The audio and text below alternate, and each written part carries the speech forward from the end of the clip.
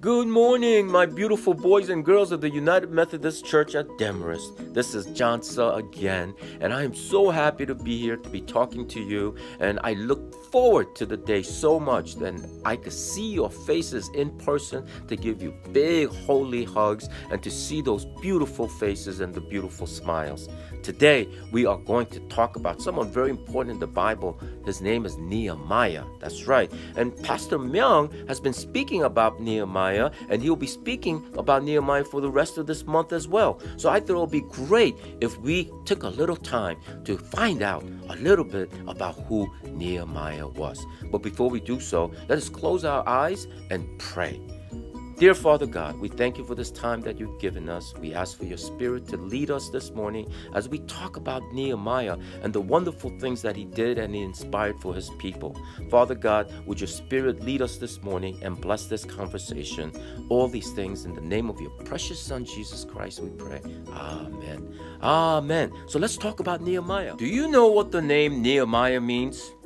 Take a little guess. Or in Hebrew, Nehemiah means the Lord's comfort. That's right, the Lord's comfort. Nehemiah answered God's calls to bring comfort to his fellow Israelites, because his Israelites were in a terrible situation at that time. They just returned from captivity by the Babylonians, and when they got back to Jerusalem, where they used to live, everything was destroyed. Their homes, their temples, and the walls that surrounded them to protect them from the enemies were totally destroyed. And when Nehemiah heard this news, he cried, he wept, and he answered God's call to bring comfort to his fellow Israelites by going back to Jerusalem, where all the walls were destroyed, to help the Israelites rebuild the wall and to give them a sense of comfort. That's right, Nehemiah, the Lord's comfort. He is the ultimate comforter. Amen. One of the most interesting things I found out about Nehemiah was that Nehemiah was a cupbearer to the king. That's right. You might be wondering, well, what is a cupbearer to the king? Well, I was just as curious myself, and I did a little research.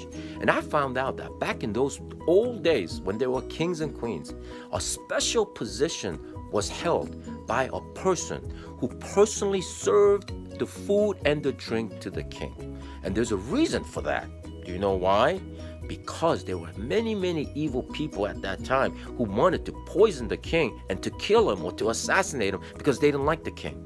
So the cupbearer had a very important position to make sure that food or the drink that was being given to the king was not poisoned. Now, there's a little warning that goes with this, because one, the cupbearer also had to taste the food and drink the drink first to make sure it wasn't poisonous. So very dangerous. But also, it was a very trusted position, because no one else could touch the food or the drink except for the cupbearer, which meant the king really had to trust you.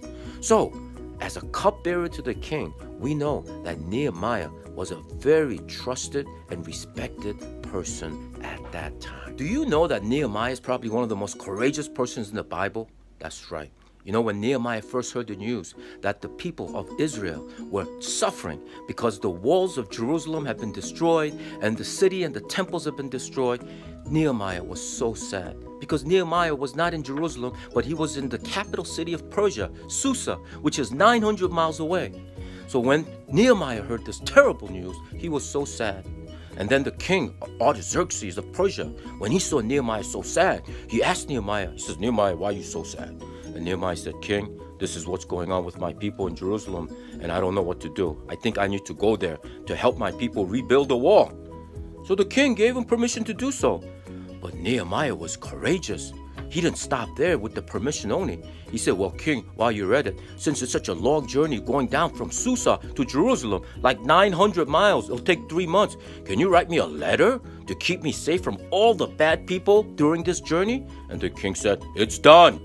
And then Nehemiah said, "Well, king, while you're at it, can I also ask to use all the timber that's in your forest to help rebuild the walls of Jerusalem and the city so that it'll be as great as ever?" And the king said, "It's done. You have my permission to use all the timber. And here's a letter for you. I'm writing for you so no one could touch you and you'll be safe."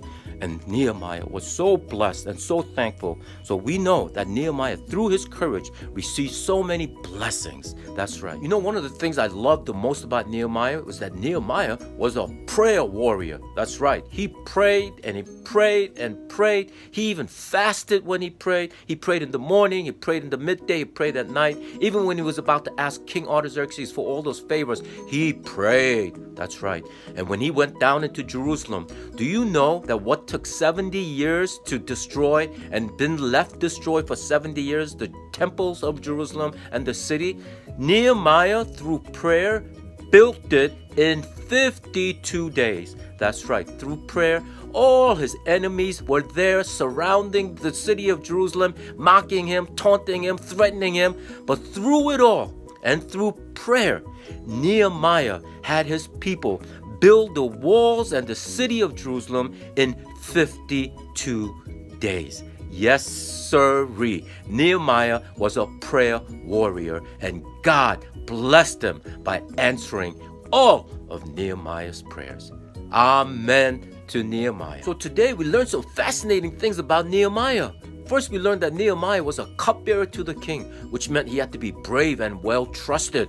And we learned that Nehemiah's name stands for the Lord's comfort, that Nehemiah brought comfort to his people by helping them rebuild the walls of Jerusalem. And we know that Nehemiah was courageous because he boldly asked the king for all these favors, and the king granted it to Nehemiah.